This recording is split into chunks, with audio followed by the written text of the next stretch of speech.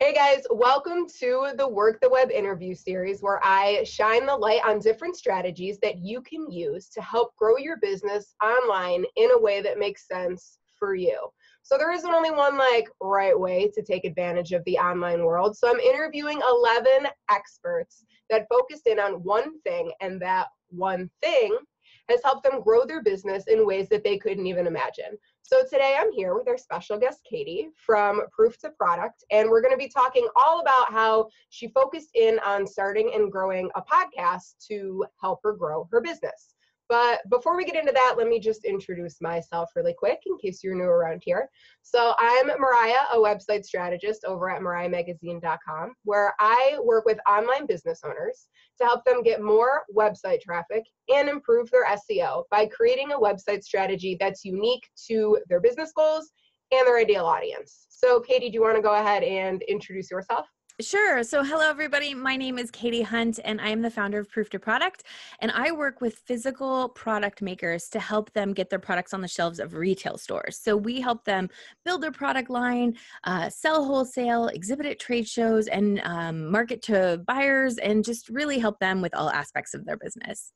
Yeah, that is super awesome because I personally don't make physical products, but I couldn't even imagine where to begin if, let's say, I was doing something and I wanted to get it in Target, for example. Yeah. I feel like that thought of doing that process just sounds so overwhelming.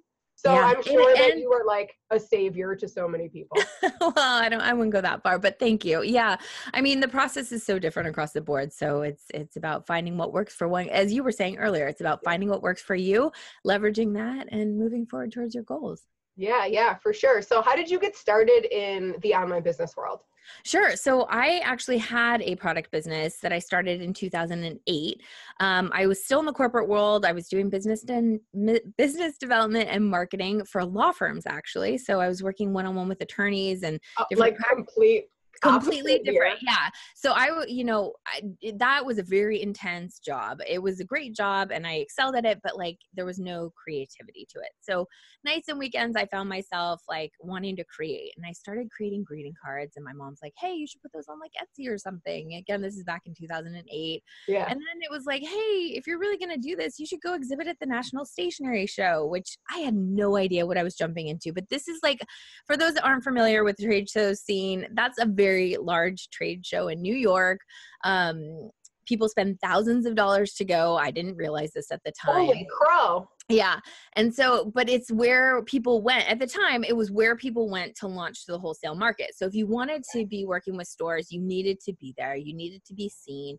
At least that was the perception I had. And so I did less than 6 months after starting my business as a side hustle still. You jumped right in. You're like, what's up? We're all ready to roll. Yeah. And I had I can say now that there was a series of disasters that happened, but I did walk away from the show with a few orders and a lot of lessons learned.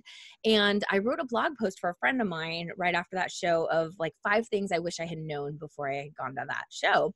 Yeah. And as things started to, as the show seasons would start rolling around, I would get tons of emails from other people like me, 1 or 2 person shops who were thinking about doing the show, but they wanted to know, how much does it really cost? And how do I get it all there? And can I really do this? And a lot of the same kind of questions, some logistical, some financial, some just I need support, and yes, I feel like there's so many questions. Oh yeah. And so I said, you know what? I don't have all the answer. I would sit actually for a while. I thoughtfully wrote everyone back as best I could during my lunch breaks and after work.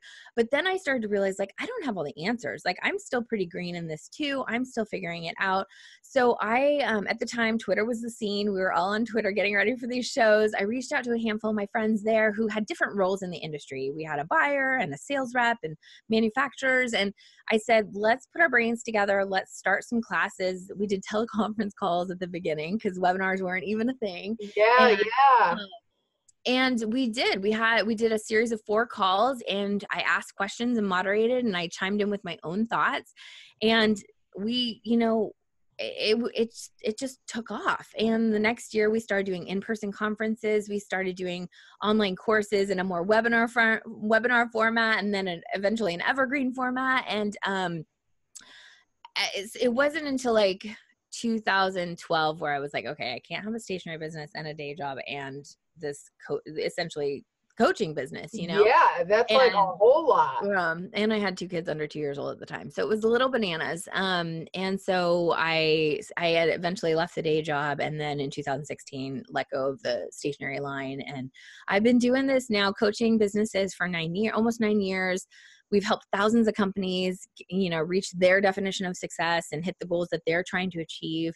And it's been so rewarding, super duper rewarding. That's so awesome. Your story is so inspirational. It's just like, it's basically, I mean, I feel like we've touched on this in like a few of my other interviews. It's basically find out where your people have the problems, find out how you can help them. Absolutely. And put it together. But like, you have to make sure that you're passionate about it. So it's like, you obviously cared enough. It was some underlying passion. So where you were like, whoa. Well, so, okay, I should also preface this by saying the job I was doing in the corporate world is very much in line with what I do now with my clients. And I have 2 MBAs, one in marketing and one in finance. Like, I was heading up that corporate ladder. But I wasn't feeling fulfilled in that corporate gig. My skills were great and I was doing a wonderful job and they were happy with my performance, but I wasn't fulfilled. And now I am doing work with an industry I feel so passionate about because I had a foot in it for a long time. Yeah. I am able to leverage my education and my corporate experience and my grunt work experience in my business to help others that are trying to come up in this world. So yes, I feel very fortunate to do the work I do and that people allow me to play a small part in their success. So I feel very fortunate. That's so awesome. So in terms of like growing the online portion of your business, did you like run into hiccups or growing pains when you first really started out in like that section of it? Oh yeah, for sure. Don't we all, like, along the way? We hit, at the very, very beginning, like I said, we were doing teleconference calls and I remember feeling like we need face-to-face time. We need to do webinars, but like, even the amount of technology that's available now was not then. It was like GoToMeeting and it was like very expensive for a small startup business, like all these things that have evolved. Now you can hop on Zoom or whatever and it's easy peasy. But that was a hurdle for a long time. Time management was really hard for me just because, I had a young family and a day job and I was trying so many things. Yeah, I was trying. I'm a very driven person, but I also like no one can do so many things and do them all well. Like balls are going to drop. And so I was especially like you add in, I don't know, like doing the dishes. Right. And then it's like self-care, like things that really do matter in life besides work. 100%. Yes. Yeah. Trying to balance all of that. Yeah. And I think part of it was me just trying to figure out where do I want to spend my time and energy and what's the most viable business, because I knew deep down in my heart, like I was not going to stay in corporate. I was meant to do my own thing. But it was like, do I want it to stay in the product world or do I want to kind of transition into this, take my corporate skills and transition that into more of a coaching program?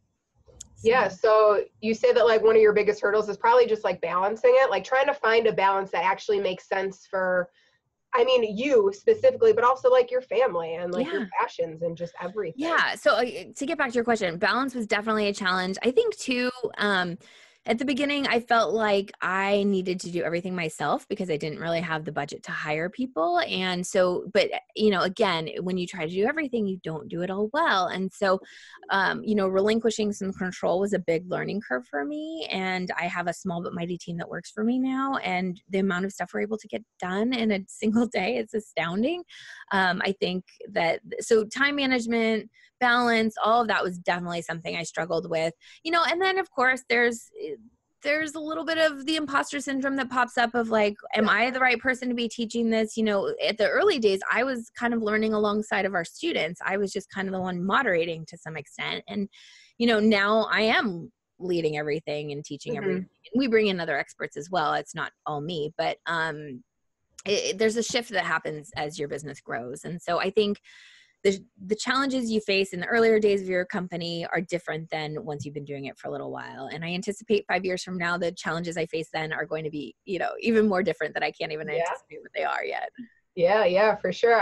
Especially in business, life is forever changing. And then you add business into that and it's like, you just kind of got to go with the flow and just learn as you go. And I feel like that's honestly like one of the best parts of owning a business is like, Oh my gosh, yes. I have the creativity and the freedom to be able to like mold my business into exactly what I want as I go. I 100% agree with you. The autonomy and the agility. This is always what I talk about with my clients. Like the fact that we can create whatever we want to create. And if we try something and it doesn't work, we throw it to the wall and it doesn't stick, we pivot, we try something else, we do it differently. We At try least you again know. if we want. Yes. And the freedom and flexibility too. I mean, again, I have children. Now I have 4. In the early days I had 2. And you know, I was able to go to award ceremonies this morning and do all these things. Like I wouldn't have been able to do that in the corporate world. So you know, again, as we grow, there's different challenges and hurdles we face, but I'm feeling like I'm in a really great spot right now. That's awesome. So how did you come up with the idea to start a podcast? Yeah. So this came from like more of a need. Then it was a want for a couple of years, but then it became a need.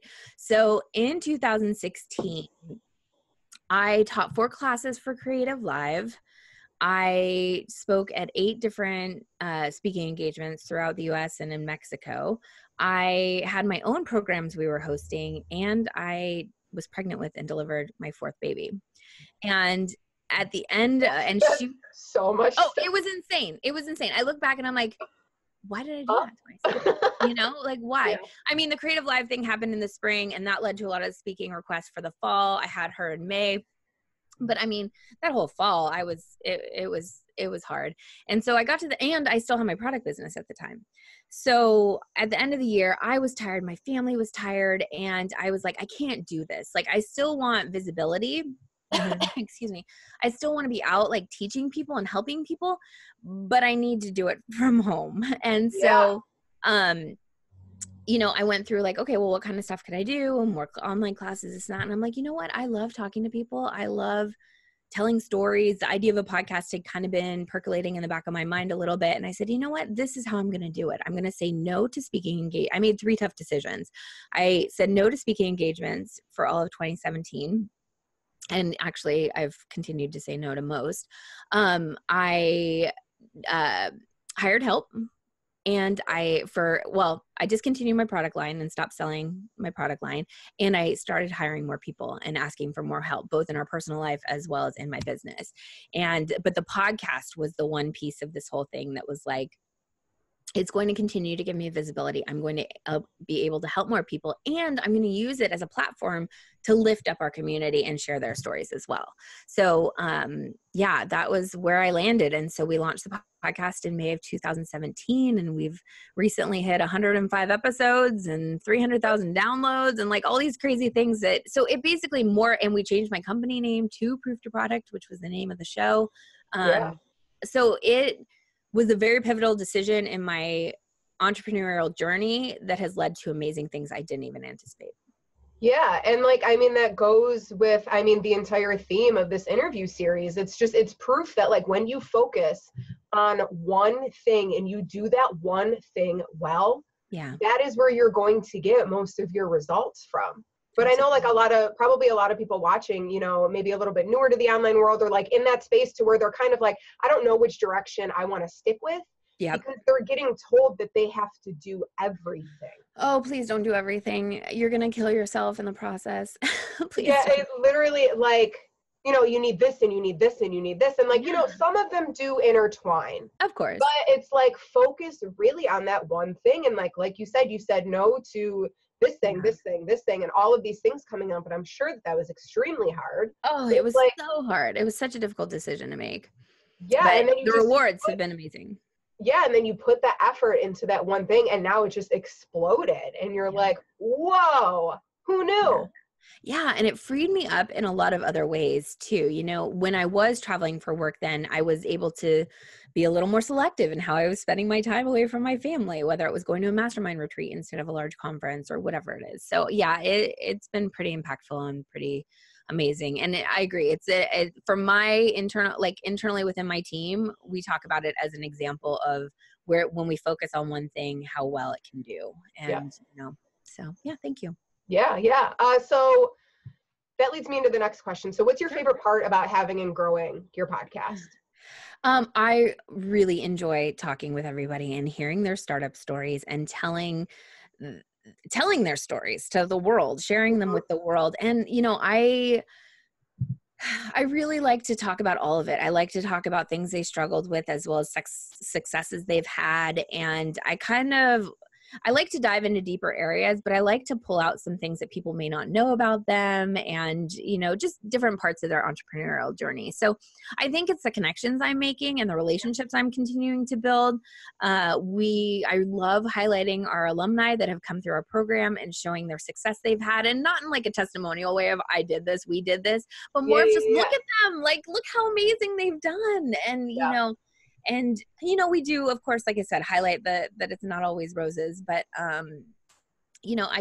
I find that it's helping a lot of people, and I'm very proud of the work we're doing. I'm glad to hear that it's a free resource. I'm glad we have a free resource that's making such a big impact for other people.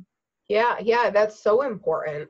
Especially, in business in general, but especially in the online world, when it's like in business, you're kind of like local, let's say, but then it's the online world, and it's like, you're not just local anymore. No. So it's like trying to block out a lot of that stuff and really just focus in on the things that are inspirational, motivational, so you can have that drive and that ambition to go ahead and push you to where you need to go. I think that's so important.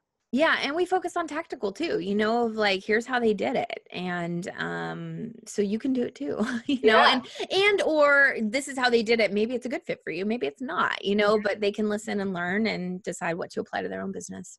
Yeah, I think that's really helpful. So for people that haven't listened to your podcast before, would you say that most of your episodes are interviews? They are. The large majority of them are interviews. I kind of compare it to how I built this. It's similar in that we tell startup stories, but it's for smaller companies. It's for people that are, we've had some large brands on the show as well, but it's mostly people like you and I who are running smaller shops, smaller one, or, when I say shops, I mean businesses, but excuse me. It's a very relatable story for those of us running small businesses. We can understand the triumphs they've had, the struggles they've had. And so I would say that it's more interviews. I do some solo interviews and solo episodes at times, talking about key things that people are asking about in our community. But for the most part, it's interviews. Okay. Yeah. So then you also use your community where people are having more problems that you didn't even realize or something. You kind of use the podcast as a platform to go ahead and address those. Yeah, absolutely. Yeah. We have a free Facebook group that was created for the podcast, but I always ask them, hey, what are you guys working on? What do you need help with? And I'll sometimes pull things out. Sometimes I get people submitting questions to me over email, and I'll say, hey, let me tackle that on the podcast. Because if you have that question, other people probably do too. Yeah. But yeah, it's mostly interviews, and it's a little bit broader of a storytelling, but we do try to dive into specific areas where we can. Yeah. And I feel like, especially the questions that people ask, you don't know what your audience is wondering unless you ask them what they're what questions do you have? And I feel like a lot of business owners we can sit here and we can try to figure out what people are having problems with. We can try to figure out what their questions are, but the only way to honestly find out is to ask them, guys, what are your questions about this topic? So I think that it's a really great way to figure out where they are in their head, because where you think they are and where they really are could be completely different. I 100% agree. And I think as a business owner, it is truly our responsibility to check in with our audience on a regular basis to find out where they are. One example of this gone wrong is we recently renamed the company to Proof to Product and created a new website. And I started this process a couple of years ago, and I kept hitting walls. We kept having problems with vendors, and we just had a number of issues, and which I shared on the podcast at one point. But my point is, I think I was trying to build, at that point, or in the earlier days, I was trying to build a site that was for the audience I thought we had. But really, my vision for who we were working with, my audience had outgrown the vision of who I thought they were. And so by going in and checking in with them regularly, you're going to be creating content that's suitable for them. You're going to be speaking to them in a way that resonates with them. And sometimes we get in our own heads and we think, oh, this is who I'm speaking to, and this is where they are in their business, and this is kind of, the struggles they're having. But maybe they're beyond that already, or maybe they haven't reached that yet. And maybe you have multiple audiences instead of, like, we thought we had 2 audiences. It turns out we have about 4. And so now we're speaking to each of them in a different way. And it's been a lot more impactful because, we're talking to them rather than guessing what they need.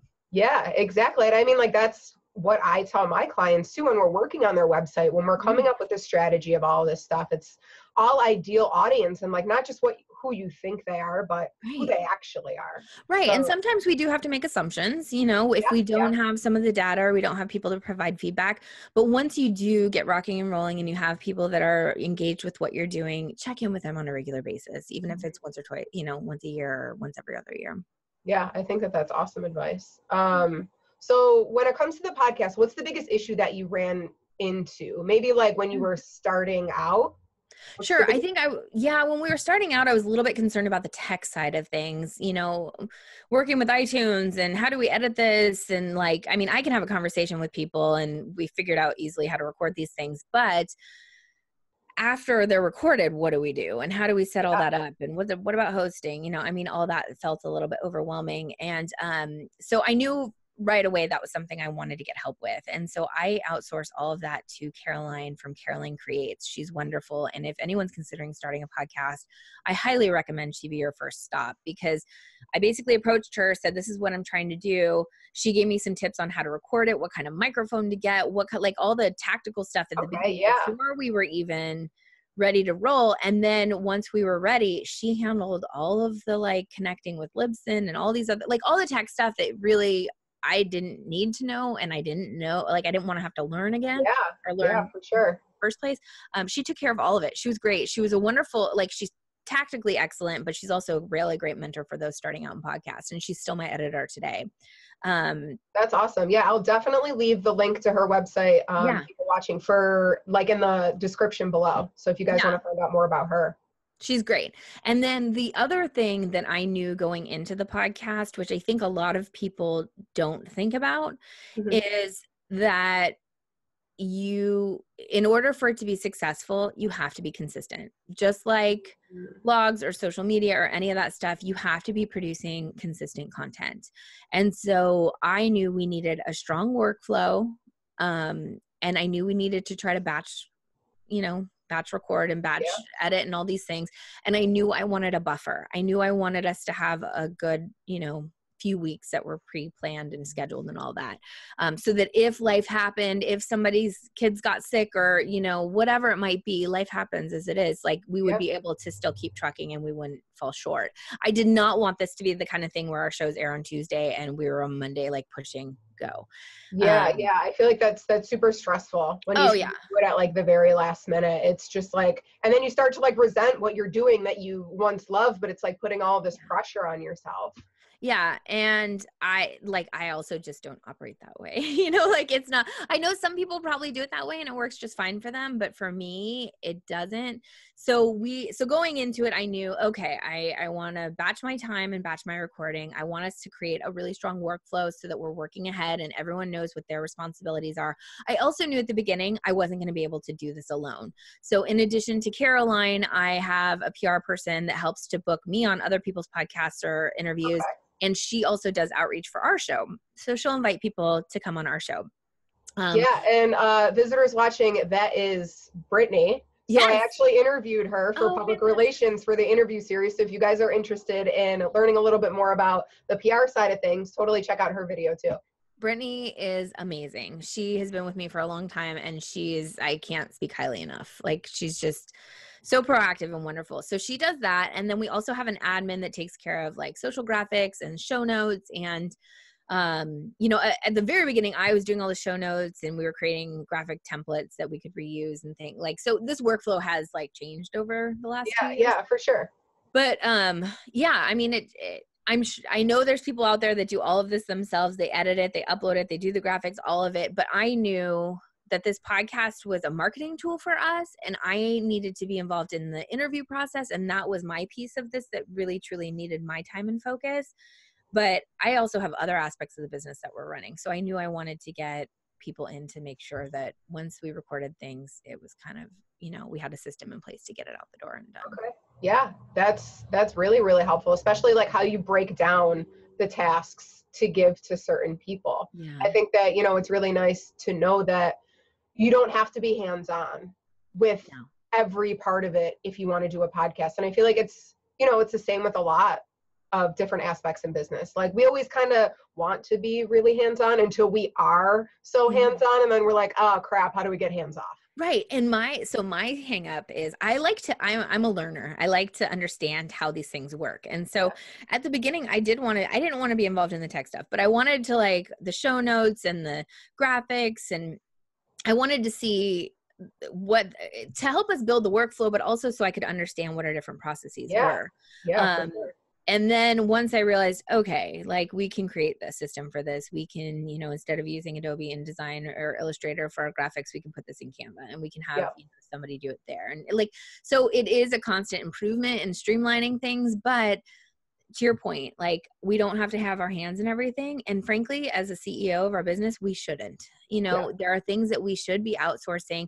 The other thing, and I know this isn't about hiring, but I just want to mention, I think people have a real fear around hiring, and they think, oh gosh, I have to hire somebody with, full-time hours and benefits and do payroll and all this stuff. That's not the case at all. My entire team, they're contractors. Some of them work very few hours for me a month, but they have very key roles in my business, and they have very like specific responsibilities. And, so there's a lot of people out there that want flexible work. So don't feel like if you want to start a podcast that you have to do it all yourself. And there's lots of help out there, and I'm happy to share the resources in the description as well. Yeah, for sure. We would love the resources. And then I also interviewed somebody about like growing her team and like doing contracting work. So guys, if you're interested in learning more about that, check out the interview with Miranda, because she went through a whole ton of really awesome information. Awesome. I can't wait to watch that too. It's really helpful. So when you first started out with your podcast, how did you get listeners? Yeah. So leading up to it, we created a Facebook group that was kind of like any friends of mine, colleagues, business people. We called it a launch group. And that was where I kind of was like, okay, we're working on this. Here's what we're doing. We shared like behind the scenes stuff. I did talk about it in my regular business feed too, of like, hey, we're getting ready to launch this thing. If you want to see behind the scenes, or you want to be one of our cheerleaders, so to speak, when it launches. It wasn't like a formal street team sort of thing, but but you're asking your people for support. Yeah, exactly. And if you want to hear more about it, come join us in this group, and I'll put updates in there. And I did use that for like market research of what kind of topics are you wanting? I used it for, hey, what do you think about this? Or, this is what I'm working on behind the scenes. And it was helpful for me. And I think people really enjoyed hearing about the logistics as we were kind of getting ready to unroll it. So that was one thing we did. And then we did create, I think it was we did launch with 3 or 4 episodes. I can't remember how many it was at the beginning, but we put an intro out early. And then when it was launch day, we did 3 or 4 episodes all at once. And the reason you do that is it helps you with rankings. If you get more downloads, so let's say one person comes and listens to your podcast. If they listen to all 3 or 4 episodes, your download numbers go up straight away. And that kind of flags to iTunes and whoever's doing their rankings that, hey, this is a podcast that garners attention. So one thing people always try to get on is the new and newsworthy list in iTunes or Apple Podcasts. And they do that by front loading a handful of episodes at the beginning and then telling people to leave ratings, leave reviews, and listen to everything so the download numbers go up. So there's some, but again, I didn't know any of that. Caroline was the one that taught me all that. Okay. Yeah, that's awesome. So definitely if you're thinking about starting a podcast, front load them, ask for reviews. Those people that are listening, ask them for some feedback, leave a review on iTunes or whichever platform that they're listening to. So I know that, like even with website strategy and SEO, it's like those Google reviews, they matter. Yeah.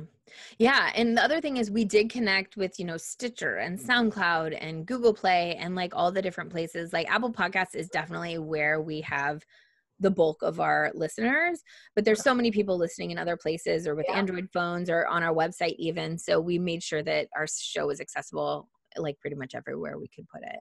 Okay, cool. Yeah, that's really helpful. Speaking of your website, did you add anything to your website to help you grow your podcast following?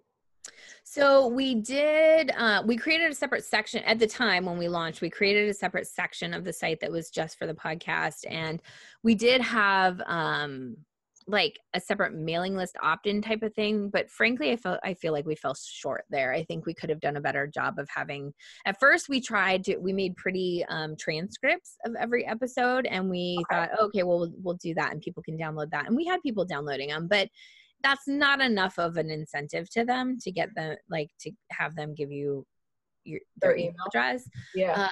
And then, I think we put together some other worksheets that were kind of more like, not tied to any specific episode, but tied to what all the other programming we do. So in my opinion, we didn't do a strong enough like launch in that area. But I think if I were to go back, I would choose one thing that's really juicy, that really is educational and teaches people what you're the message you're trying to get out in your podcast. And mention that in your episodes, because Yep. if you find one that's a little bit more general, and I feel like that works with like opt-ins too, like when you're writing blog posts and stuff like that, have an opt-in where people can give you their email address, but make it general, but also focused on like how you help them, but general enough so where you can mention it in a few different places without being so specific. Absolutely. And we did leverage the podcast. I mean, I did ads for our programs, so our Paper Camp conference and our e-course and things like that we do, our signature programs. When we did, quick 3-day sales or pop-up sales on certain things, we'd talk about that. So we definitely we are selective in when we air certain episodes and what ads we tie to that. We also have some paid sponsors that have purchased ads. So Gusto was working with us and some others.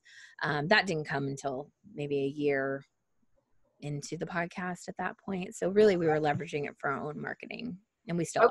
That's our main focus.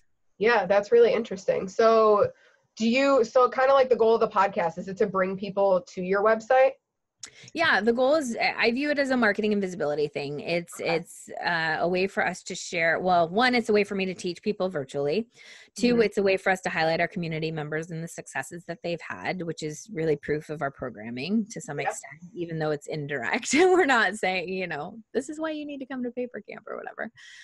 But yeah, I really want it to warm up people that may not be ready for our programming and let them know that there is a world out there that's meant for them. I feel like there's so many resources out there for service-based business owners, and there's not too many for product, and that is who we talk to. And I want them to know that we're their number one stop. Whether they plan to sell wholesale or do a show, we've got resources for them, even if they don't want to do any of them. Okay. Yeah. So are there specific things that you talk about or include in every podcast that kind of helps people to take action after listening? Yeah, I mean, we should probably do a better job of it. We have the ads that are, we rotate out different things based upon our sales seasons, but we do ask people I don't have like a final like homework assignment for anyone on the podcast, but we do ask them to leave ratings and reviews and stuff like that. Okay. But I mean, even those like smaller actions, like those are easy enough for people to do, even if they're in a hurry, if they're in the middle of something, while they're listening to the podcast. It's like, hey, leave us like a quick review on this. Exactly. And I don't really like to do what they call mid-rolls, which are ads in the middle of the episodes. I find them a little bit distracting, but we have done them. I'm not saying we won't do them. It's just I prefer not to. Although they work better than the end, because by the end, everyone just kind of like turns off. Yes, we have different call to actions on each episode. And we do tie it back to our own programming and freebies to opt-ins we have. We've got a lot of free courses people can download on our website and watch. So we do promote those as well. Okay, cool. So this is just like a question that I had when I'm listening is, do you have most of your listeners listen like the day that the podcast episode comes out? Or is it like they kind of start to trickle in and the bulk of them is after? So it's been fascinating. I kind of am a numbers geek and like to look at the analytics for this stuff. We definitely get not a ton, that's an exaggeration. We get a lot on the first day. And part of that is because a lot of people subscribe to our show. So when people subscribe, it automatically pushes the next show into their phone basically. And that, I think that counts as a download. I don't think they have to actually listen to it to count as a download. Okay. I could be wrong on that though. But so we do have an inflect, like you can see every Tuesday, the numbers spike up. And then, you know, the rest of the week, we do have people listening. We do have consistent numbers, but there's always a spike on Tuesday. But it is interesting. I mean, we have people, I got an email from somebody the other day who's like, I just found your podcast. And and we've been at it for 2 years. She's like, I just found it. And oh my gosh, I'm starting at the beginning and coming for it. I'm like, you don't have to start at the beginning, but like jump around to what suits you, like whatever topics or businesses are of most interest to you. But we have had a lot of people that email me and say, I binged 5 episodes on this, road trip I was on or whatever. So. Oh, that's so awesome. That's like such great feedback to hear. Oh my gosh. It makes my day every time I hear from our listeners, to be honest. I mean, whether they're leaving a review or a rating or even just emailing or, sending a message on Instagram, putting together a podcast on a weekly basis is a lot of work. I mean, there's a lot of behind the scenes coordination and things that go into it. There's expenses tied to it. We don't charge for it. And I feel like each episode is its own little class in some ways. Yeah. And so to hear the feedback that people are enjoying it and that it's helping these not only startup business, very beginner businesses, but seasoned companies, it just really, it makes my day. That's awesome. Yeah. So, I mean, guys listening, if you're watching a YouTube video, if you're listening to a podcast, if you're reading a blog post, leaving these comments for the people that are creating them, it makes a world of a difference, especially, when the businesses maybe aren't as big as like Gary Vee or something where he's probably not reading all of the comments, but business owners like us, we see that and we're like, yeah, and we're like, I am. That's amazing.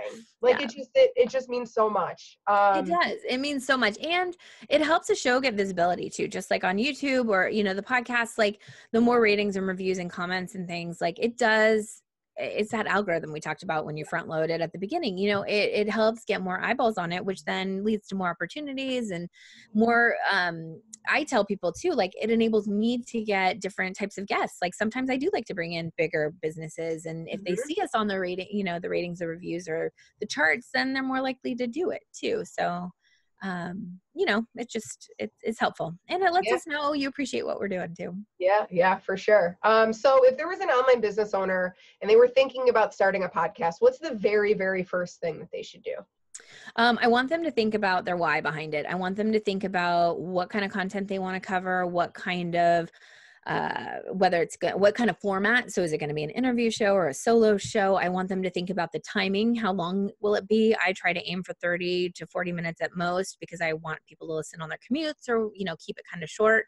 There's some people that do 10 or 15 minute shows solo, there's some people that do an hour or more, and so it's up to you. But really, I want you to get organized before you commit to anything. I want you to think about all those things I just mentioned.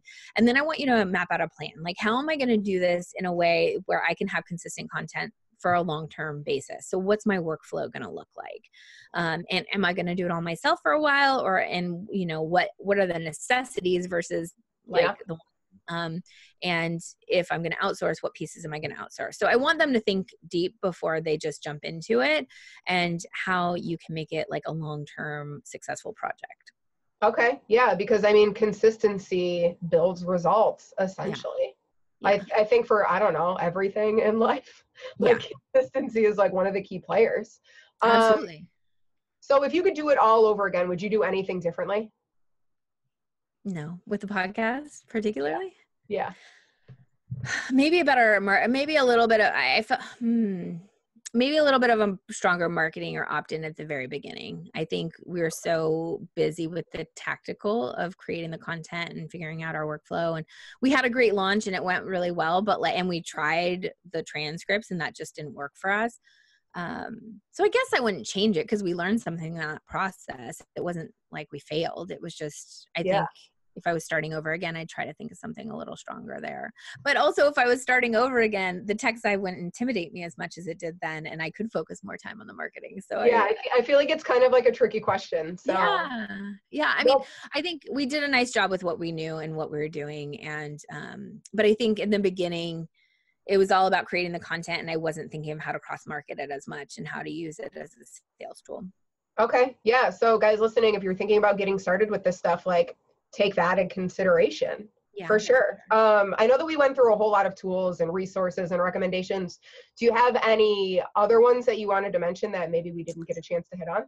Yeah. So one thing I want to mention for podcasts specifically, you don't need a ton of fancy equipment. Like I know there's a ton of different microphones out there. I use a Blue Yeti, which is like it's under $100. There's some that are even cheaper than that. I know there's people that spend hundreds of dollars on a microphone. And in my opinion, when you're starting, like keep it simple and keep your expenses down. And you can always buy something fancier later. I'm going to probably upgrade my mic at some point soon, but it's been 2 years, and this one's Yeah, for sure. I mean, so, test it, see if you like doing it. yeah, absolutely. But I mean, it does, there are expenses that add up. You need hosting, and we use different tech for interviews sometimes, but keep it simple, keep it streamlined. Don't invest in anything fancy, and you can always build further onto that later, invest in new tech tools and things as you grow. Okay, cool. Yeah. So, do you have like a link to the microphone that you use? I would love to go ahead and add that into the notes too. Sure. Yeah. Let me make a note so I write it down. Yeah. Yeah. Okay. So now the last and the probably most important question is, where can people find you online and connect with you and your team? Awesome. Yeah, we are at proof2product.com, and you can find our podcast there. You can find our other programming that we do, conferences, courses, my coaching program.